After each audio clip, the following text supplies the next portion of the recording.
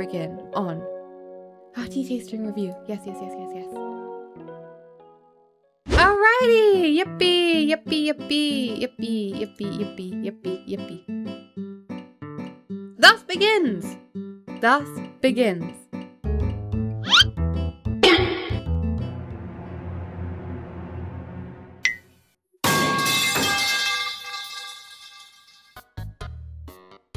And here's our first submission for the tea review.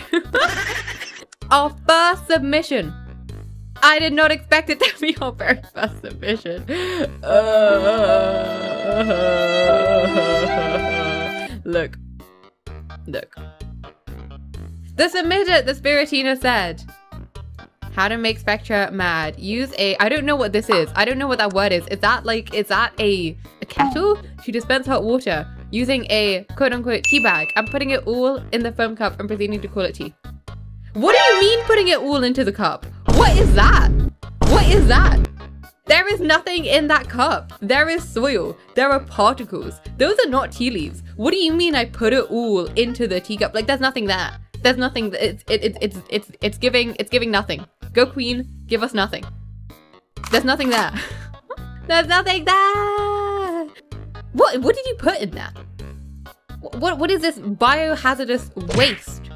What is this dust you scraped off the thingy of your shoe? The dust you scraped off the sole of your shoe into your cup? Is that what this is? Why? Why? How is it even infused? This is weaker than my immune system. Why? This creature is simply describing hot chocolate.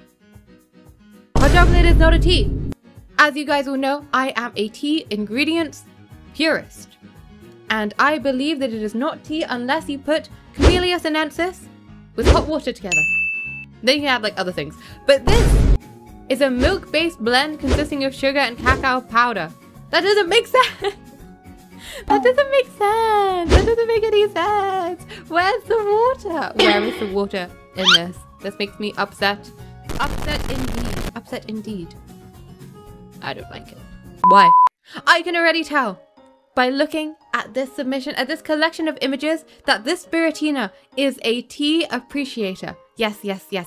I can already see that this person shares a passion for tea like I do.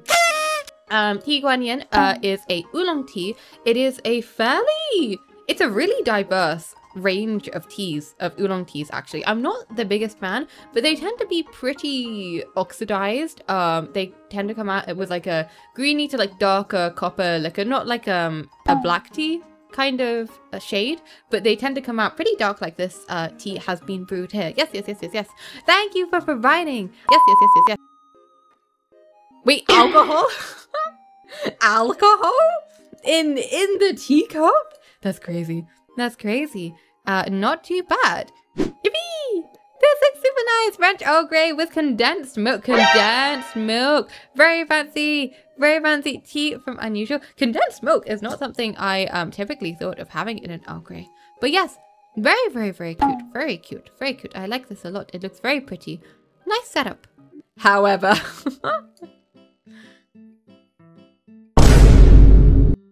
that distinctive branding. I have a bit of a gripe with this tea supply.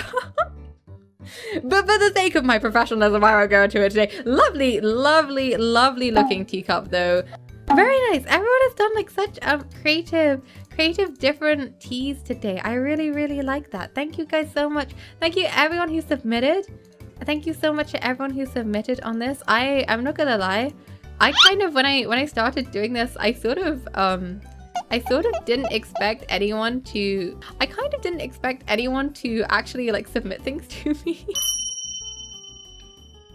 I just didn't think that people would.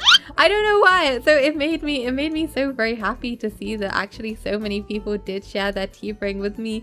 I'm sorry I didn't have like a huge amount of new things to say because everyone brought like such diverse different kinds of tea to the table, but I'm very happy. Thank you guys so much. That concludes our tea review.